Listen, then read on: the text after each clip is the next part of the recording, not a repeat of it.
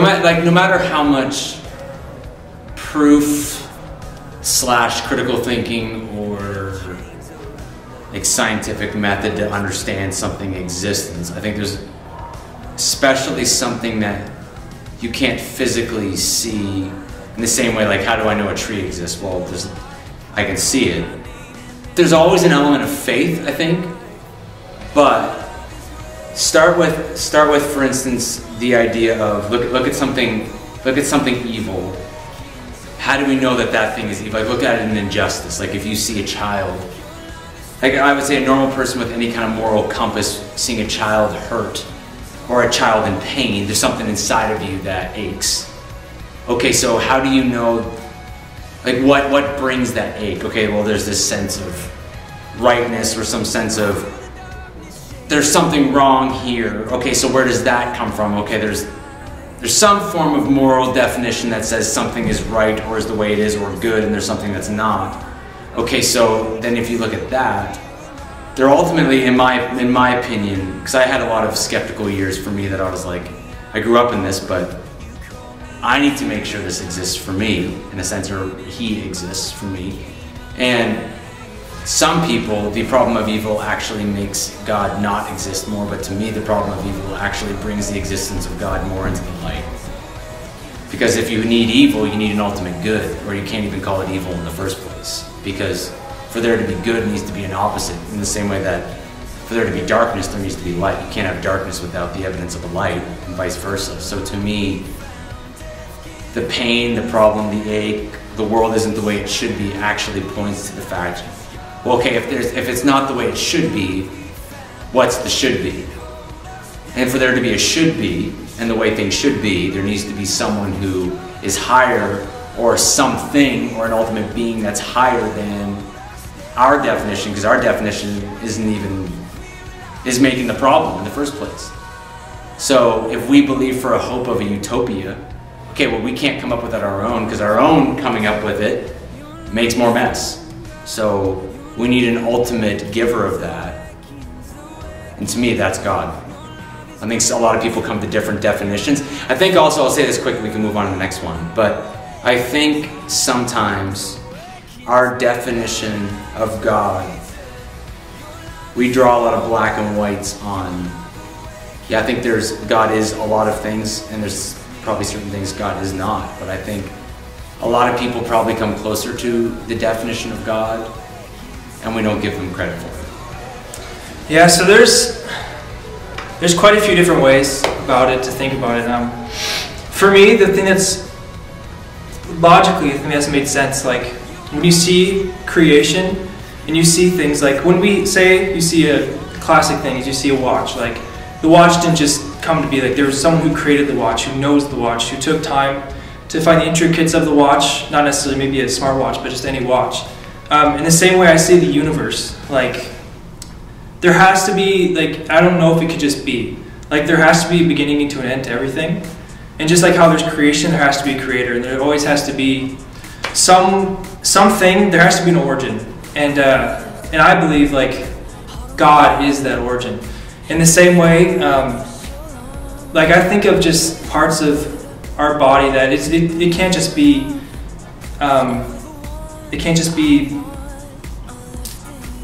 natural, just development, evolution, maybe part of it, but like when I broke my collarbone, just to think that my body knows to a very, very deep level how to mend itself and how to make that bone okay again.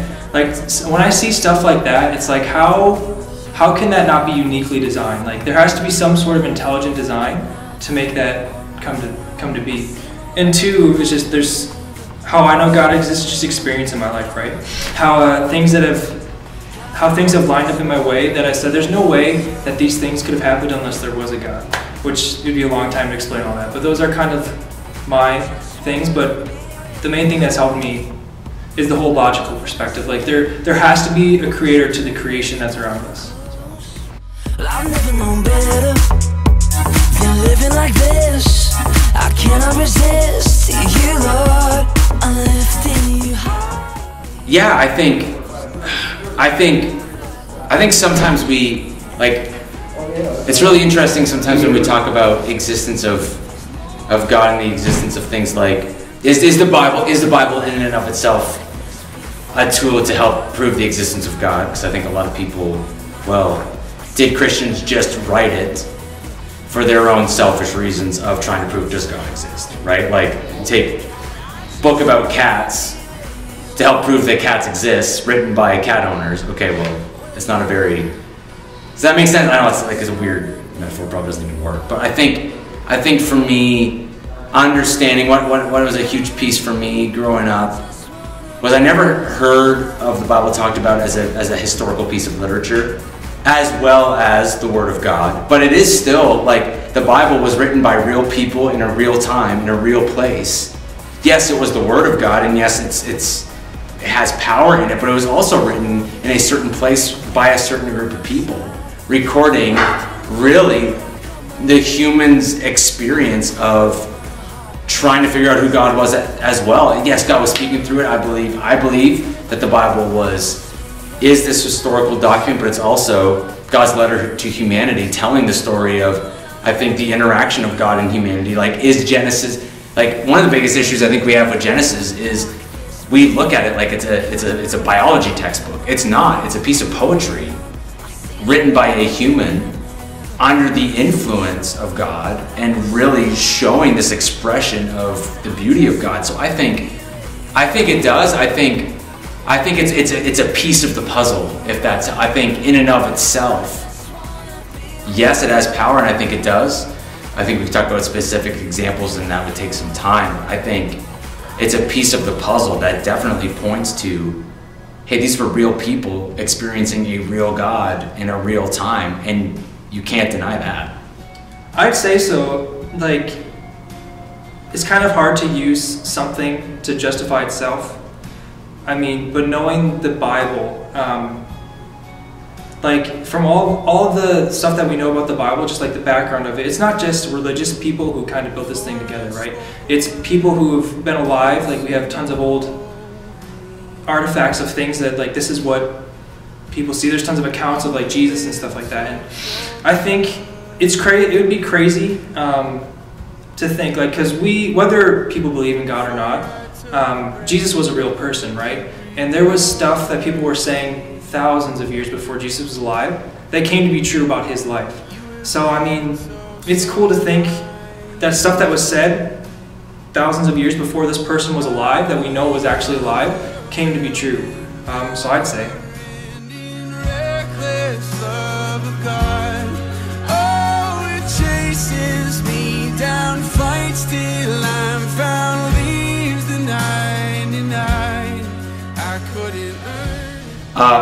When you sent me that, I just read that question, I like that. And I think, honestly, questions, not being afraid to ask them. Like, I think for me, you can't have faith without exploring. Like, or it's, I don't know if it's faith.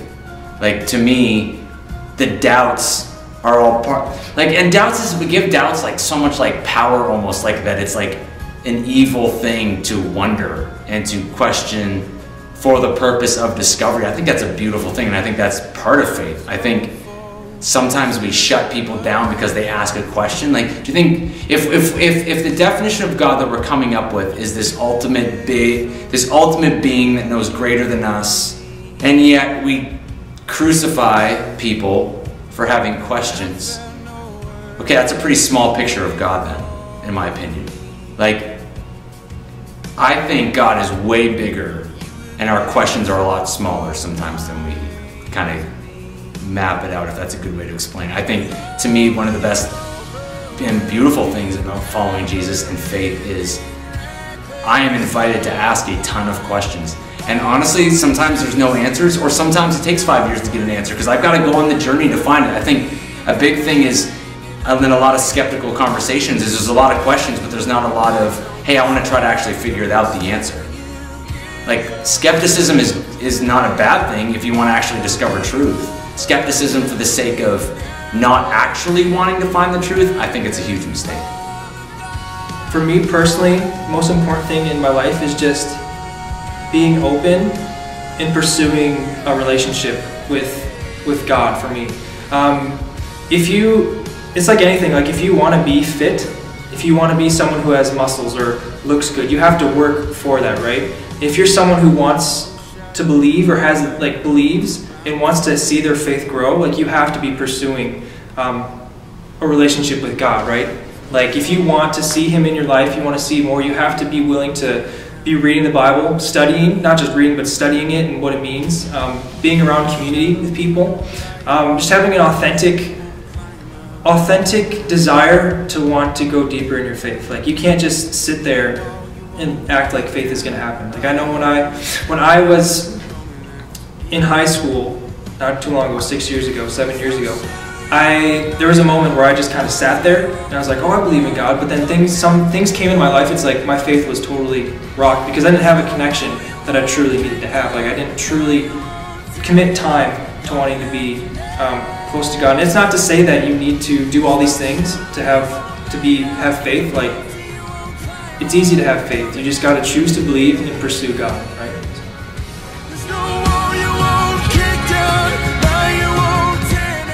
Many, but you know what's awesome? Like I think, like I've seen, like I've had, you know, actually just recently, like and again, you know what?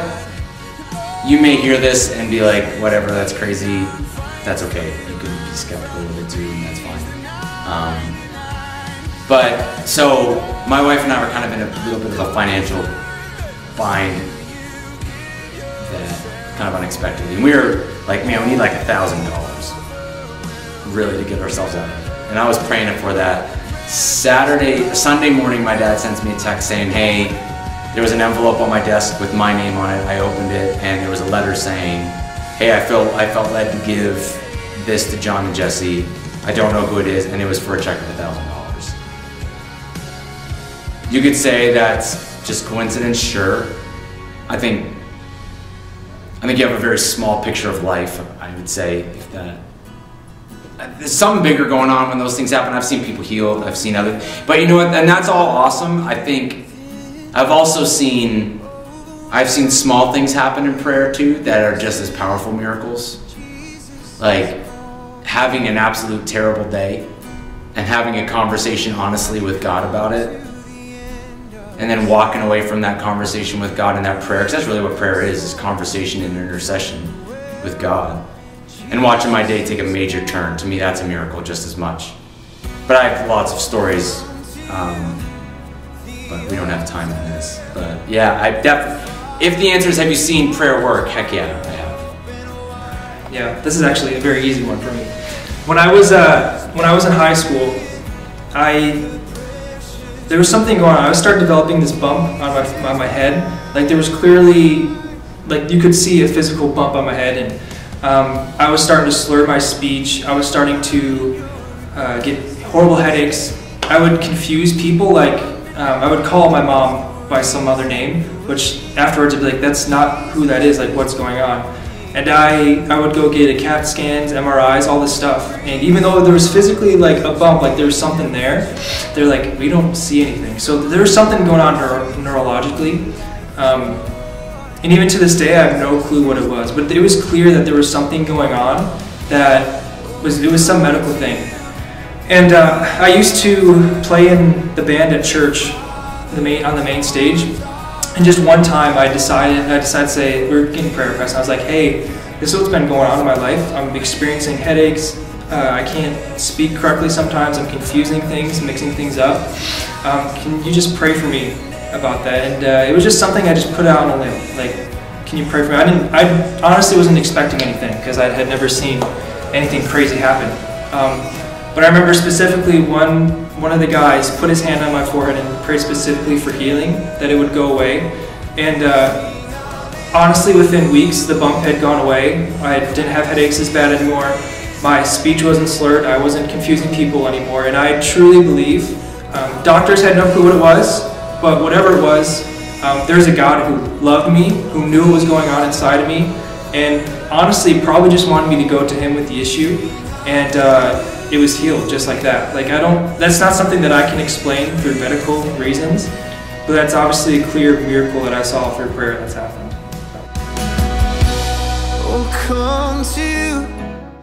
I think I'd go back to the same answer I gave with like what's the most important thing about an individual's faith. I think, if we're close to that question, it would be, man, find a group of people that are interested in having the conversation about the struggle of faith that you're having, and not people, this is the important part, not people who would affirm your struggle, if that makes sense. Go to the, if I'm having an issue with something that I'm wrestling through, I go to somebody who's not struggling with the same thing, if that makes sense. Wisdom says go to somebody who has walked in what you have already walked. In my opinion, wisdom says go to that person and walk through the struggle with them that can actually give you real advice, that won't agree with you all the time. Because I think that's easy in skeptical circles. And then the same with non-skeptical circles as well. Like if I spent my whole life talking to people who thought the same way I did, I think that's kind of missing the point. Like I think you look at the life of Jesus, like whether you're a skeptic or not, whether you follow Jesus, whether you're a Christian, whether you're not, whether you're an atheist or not, look at his life. I mean, he spent more time with people that didn't think the same way as he did and invited them into it more than staying with the people that, it would be easy to stay with the people that think the same way as you do. That's not hard. What's hard is entering into a way of living that actually challenges that. If that makes sense, I would say don't be afraid to, don't ever stop asking questions. But don't be afraid to actually acknowledge the answer when you find it. Yeah. First of all, like, you have to have an open mind, right? You can't, with anything, if you're struggling with believing anything or struggling in any regard of your life, you have to have an open mind towards things. You can't just, if you're going into it with your own biases, like, this is just truth, you're not going to get anywhere, right? If you're going to something, like say you're going to a doctor and you're like, this is what's wrong with me, and you go to the doctor and the doctor's saying, no, actually you just, like, maybe you're saying your leg is broken when really it's your arm. It's totally stupid. But you're saying, no, I feel pain in my leg because my leg is broken. And he's like, no, I can literally see your arm's dislocated. I don't know why you think you have pain. Like, this is what's wrong with you.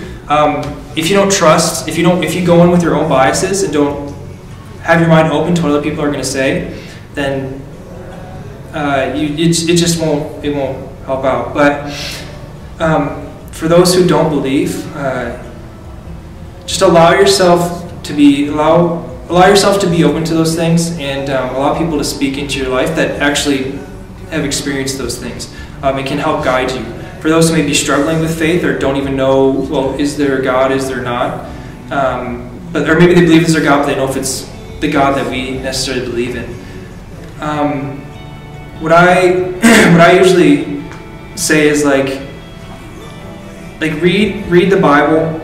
Talk to pastors or people who have an experience with faith, and just allow them to speak into your life.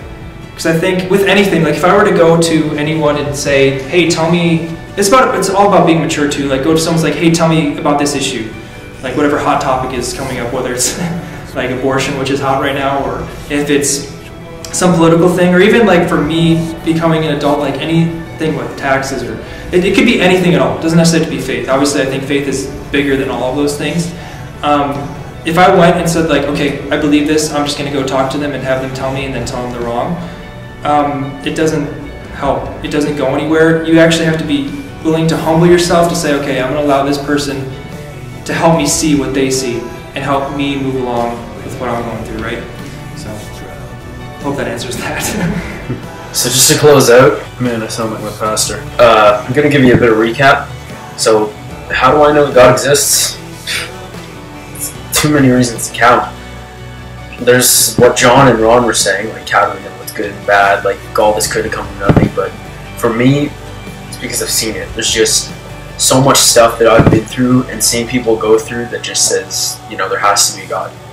So, is biblical prophecy an effective tool to determine it? 100%.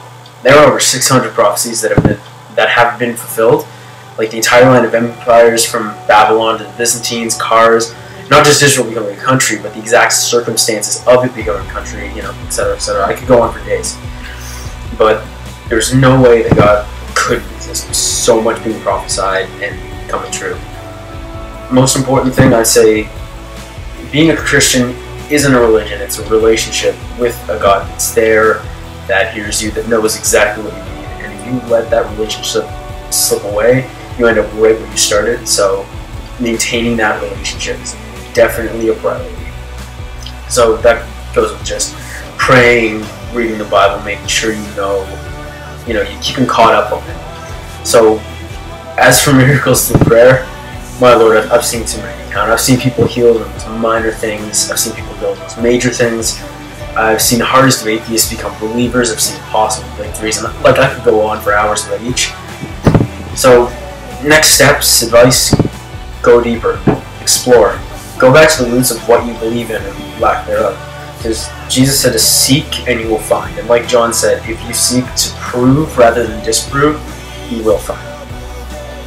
So I'm just going to leave you with a quote from Bono. He said, if I don't believe in a God that doesn't exist, then no harm done. But if I don't believe in a God that does exist, then it's the worst mistake that I could ever make. Be still, my heart, and my soul will ever know that you are God, and you hurt